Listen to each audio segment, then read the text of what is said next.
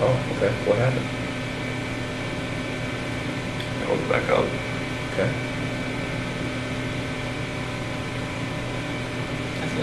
I don't really want to talk about this part, honestly. Okay. Those are my kids. This is my baby. I have to talk to them every night. I don't see how this could happen. Okay.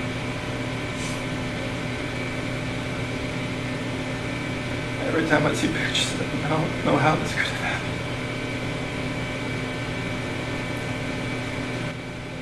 Being a dad was the best part of my life. I took it all away.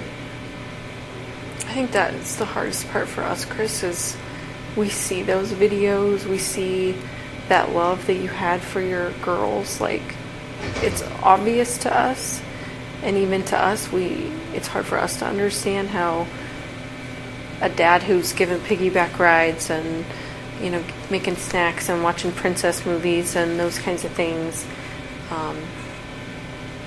how you get to that point, you know? I don't know. Like I said, it was just like something else was controlling me that day. I had no control over what I was like to fight back.